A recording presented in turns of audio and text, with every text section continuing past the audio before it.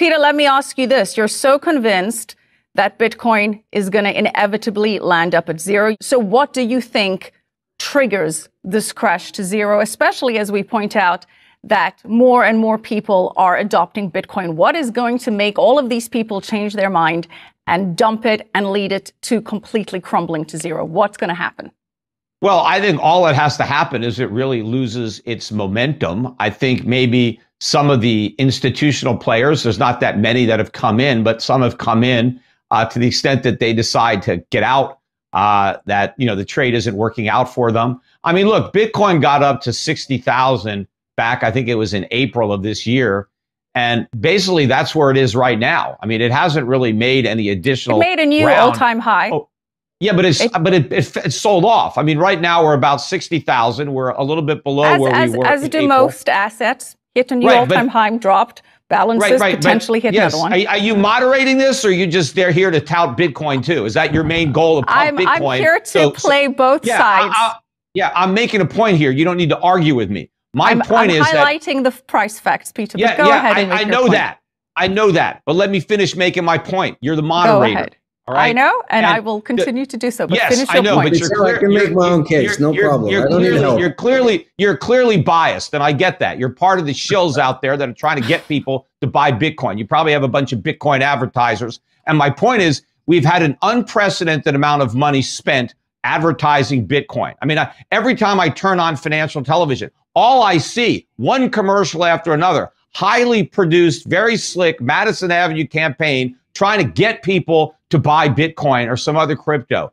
All of this push, massive amounts of money spent, all kinds of retail people getting sucked in, and the price hasn't gone up.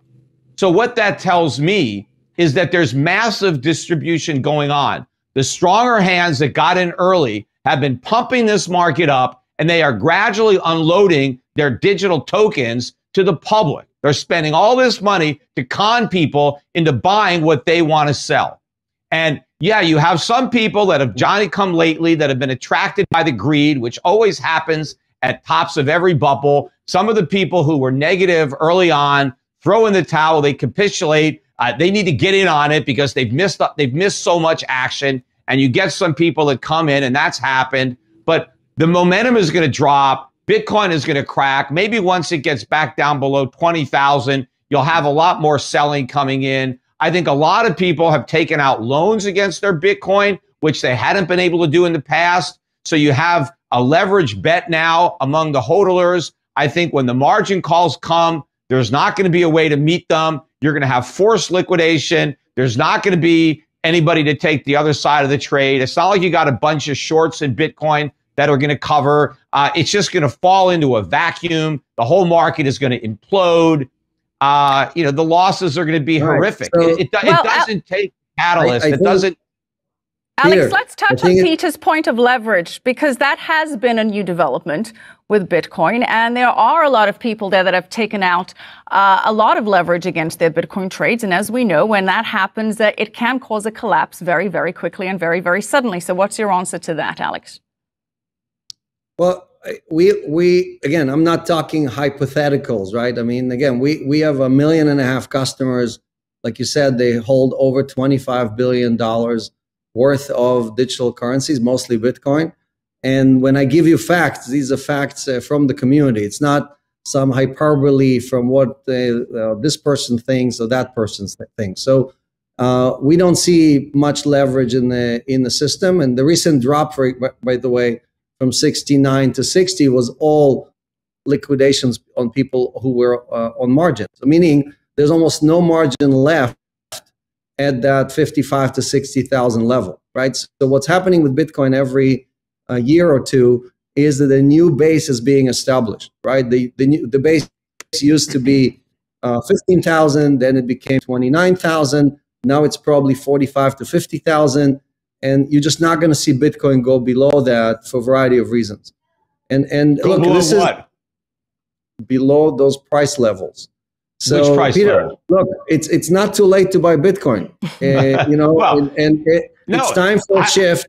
Peter, it's time for a shift. If I want to lose money, it's not too late. I could buy Bitcoin and lose a bunch of money. I understand. I have a hard time believing that all of the margin debt somehow has been liquidated on the move back to 59,000, that now there are no more people that have debt on their Bitcoin. There's no way that that's the truth. All exchanges disclose all the positions. They tell you exactly how many people are long, how many are shorts. Part of how Celsius creates yield is by lending to these institutions, to exchanges and institutions who are putting in the long or short position. So we know exactly what is the leverage is. And by the way, if you want to join our risk department, we need people who are anti-Bitcoin to come and tell us all the things we should worry about. Are you talking about just your book of business or throughout the entire world? You're telling me that there's no more leverage on Bitcoin, that all the loans have been repaid? We are dealing with 300 counterparties, right? So we watch the entire market. I'm not saying there's no leverage. I'm just telling you that the retail, you're talking about retail people buying on leverage. You can measure that very, very easily, right? That is something that is available. You can go to Open Glass, or you can go to a bunch of Masari. All of these platforms show you exactly the leverage. Let's put it this way. The stock market is at all-time leverage, right? The leverage in the stock market is the highest it's ever been in history. Look, the stock market's a bubble too. I'm not going to deny that. That's a bubble of hundreds of trillions of dollars. So just because Bitcoin is only bubble. Bitcoin is a bigger bubble in that the stock market has the dollar market or the crypto market. Look, the stock market is overvalued, right? Bitcoin has no value. 100% of its price is bubble. So, Alex, does Bitcoin have intrinsic value? So, just like gold and just like the dollar, Bitcoin derives its value from the fact that other people derives value to it, or it has certain value. Gold has zero value. Okay, yes, you can use it in jewelry, and you can use it to build the high fidelity electronic equipment, but that doesn't mean it has any value. So the point is, since all the value is derived from the fact that all of us vote with our pockets for gold, dollars, or for Bitcoin, and the vote has been casted over the last 13 years, there's no argument about which one of these assets is the one that people trust, right? Or at least the people who decided to migrate their dollars from the fiat system. So we're not talking about a hypothetical. We're talking about $3 trillion that migrated from the fiat world to the crypto world. And since we all vote for it every day, right? We vote to hodl. We vote to basically not use the Bitcoin as a form of payment. We only use it as a form, as a store of value, right? Again, the dollar is a phenomenal form of payment, but it's a horrible store of value. Bitcoin is exactly the opposite. It's a mirror image. It's the other side of the coin, because it's an exceptional store of value, but it's a bad form of payment. All right, Peter, let's have you respond to Alex's notion that consensus has already made the decision. All right. Look, first of all, of course people want to buy Bitcoin. They don't want it because they want to use it as a medium of exchange. They don't want it as a replacement for the dollar or the euro. They think they're going to get rich. People want to buy Bitcoin because they think it's going to the moon, right? They don't think that's going to happen to gold. They know it's not going to happen to the dollar. So, but when people actually want a alternative to fiat money, something that can be both a store of value, a unit of account, and a medium of exchange, then they would want to have your tokens backed by gold much more than Bitcoin. Bitcoin can never be a store of value. You could buy Bitcoin today at 60,000, and in a month it could be at 10,000. It could be lower. It's not a store of value. Just because it went way up, that's a speculative asset. That's not a stable, conservative store of value. All you're looking at is a small window of time, and you're seeing this huge 10-year bubble where people have gambled and gotten rich hodling something that's basically intrinsically worthless. And when you say something like gold has no value, well, basically, according to you, nothing has any value. There's no value in anything, and it's all worthless. And therefore, we might as well buy Bitcoin because nothing on this earth has any actual value. And so, then we can just describe value. No, you said gold is worthless. Gold has no value. That is such nonsense. All right, Alex, let Peter finish that thought. I said all three of them derive their value from exactly the same source, which is no, they don't. Well, they don't. Gold, they do. No, gold, right? I mean, no. Bitcoin. You agree that behind the US dollar, there's about $100 trillion of unfunded liabilities. Look, I agree that the dollar is a problem. Bitcoin is not the solution to that problem. It's a bigger problem. Bitcoin is. All right. Bitcoin is 100% faith. Alex, let's address Peter's point of whether Bitcoin is indeed a currency or a store of value asset, or is it a speculative asset? Because that was one of the counterpoints that Peter was making. So let's tackle that issue. Again, I can say that gold is a speculative asset because but focusing on Bitcoin, should we be looking at it as a currency or store of value? Gold and US dollars are all speculative assets. They're all speculative assets. Why? Because they all depend every day on are there more buyers or sellers. Okay, the value of dollars is determined every day by how many buyers and sellers show up for the US dollar. And against all odds, the US dollar is increasing in value, right? In the last few weeks, against all odds, with the inflation numbers and the bond markets freezing and the COVID and everything else, more and more people are buying dollars.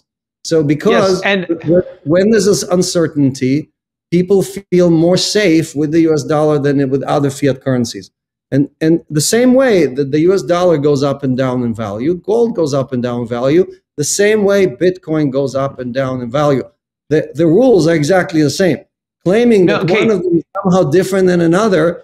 Yes, you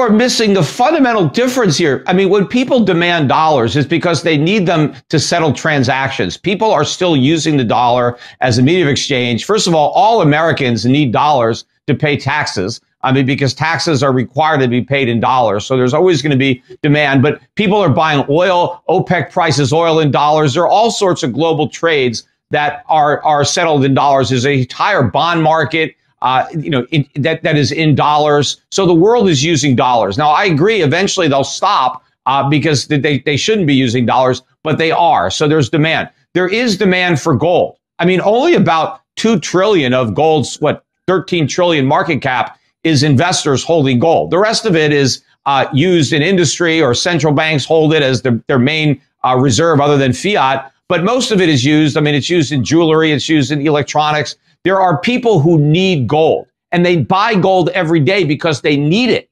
Nobody needs Bitcoin for anything. Yes, they do. The only people, let me finish.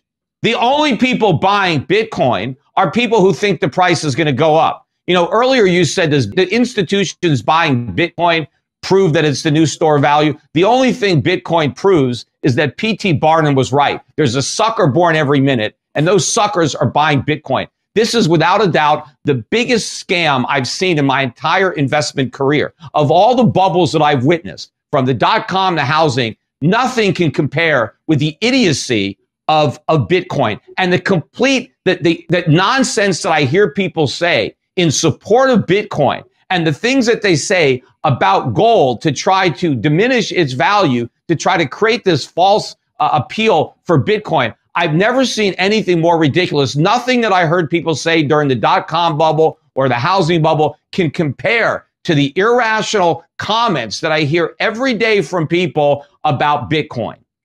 All right, Alex, let's talk on the utility aspect that Peter brings up. What is Bitcoin's utility? So it's Peter and Jamie Dimon against the rest of the world. That's what it looks like. Yeah. But Look, the whole world is not in on Bitcoin. Stop exaggerating.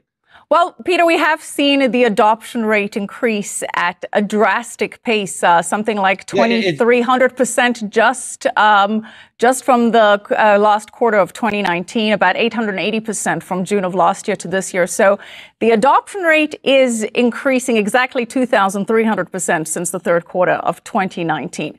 So the trend is pointing to mass adoption. No, it's not pointing to mass adoption. Not even close. There are more people using it, but they're using it for speculation. They're not using it as a medium of exchange. They're not. It's not a currency. They're not doing anything with it. Well, Peter, what would you say to the idea? I have 1.5 million customers, so I think I know a little bit better than you what they're using. Yeah, they're gambling on Bitcoin. That's what they're doing. Well, I met many of my customers, and I can tell you most of them. All right. Again, one Bitcoin is still one Bitcoin. The only thing that changed, yes, that it's still worthless. It's taking $60,000 to buy one instead of $6,000 to buy one. So most of my customers, right? Most of my customers are trying to detach themselves from the dollar fiat system. And this is what we started the conversation. Yes, and they think they're going to get rich in Bitcoin. If they thought Bitcoin if they think Bitcoin has stopped going up, they're going to want to sell their Bitcoin and buy stuff. Alex, we're going to shift topics now. How are you going to use Bitcoin in 10 to 15 years? Best case scenario. And what does that mean with regards to transaction costs? So what a person wants to do is hodl or save as many Bitcoins as they can. You should not be using your Bitcoins. You should be borrowing fiat or dollars against your Bitcoin and spending those dollars. That's what the rich people do. They borrow against their real estate. They borrow against their stocks and bonds, and they allow them to continue to appreciate. And in turn, basically, they defer their taxes on all their capital gains. So you can do that even with $100, right? You can basically join the club of how the rich people make and save and store their value, but you should use digital assets instead of stocks or bonds because those are already trading at all-time highs, and you don't want to buy these things at their highs. All right, another question. That is the worst financial advice you could give. You're telling people to take I don't give financial advice. That's what I do. You just gave it. You told people to borrow money against their Bitcoin. You told them to go on leverage and take out loans and borrow money. I mean, you know who's going to lose even more money though? The lenders. Anyone dumb enough to lend on Bitcoin, because once Bitcoin implodes, the lenders are going to take a huge hit. You know, that's what happened in the mortgage market, with the subprime market. And I always said this when I was warning about it and encouraging people to short the subprime market. I knew that the lenders were going to be left holding the bag when the people who borrowed money to buy houses couldn't repay their loans. Well, the people who borrow money against their Bitcoin, ultimately, they're not going to have the money back because I think Bitcoin is going to collapse so fast that the lenders are not going to be able to liquidate the Bitcoin fast enough to recover the loans. And so there's going to be a huge loss among the lending communities because they loaned against a phony asset. There was just an article in Forbes that listed the 10 richest people in the world and how none of them paid any taxes. And when they dug through their taxes, they realized all of them borrowed against their stock. All of them. Jeff Bezos and Warren Buffett and Steve Jobs. What's your point? But at least, look, at least stocks are real assets. Many of them pay dividends that you can use to make your margin payment. Bitcoin pays dividends, Peter. Bitcoin pays dividends. Price Celsius. How does Bitcoin pay a dividend? 6.2% dividend. Because we earn yield. How do you earn yield on Bitcoin? What do you do to generate income on that Bitcoin? I'm happy to spend an hour with you. Yeah, you're trading it. You've got to be taking a tremendous amount of risk. The Bitcoin itself doesn't generate any yield. It does. Just like any other asset can generate yield. Gold. No, but what earnings does the Bitcoin generate? Gold generates 5.5% at Celsius. Yield. No. Tokenized what gold. What are you doing to generate that? You must be taking tremendous risk to generate those returns. Of course you are. Okay. You're not. Of course you must be. Look, I'm not giving financial advice. I'm just explaining that this is interest rates are at practically zero. How can you get 5% interest on gold?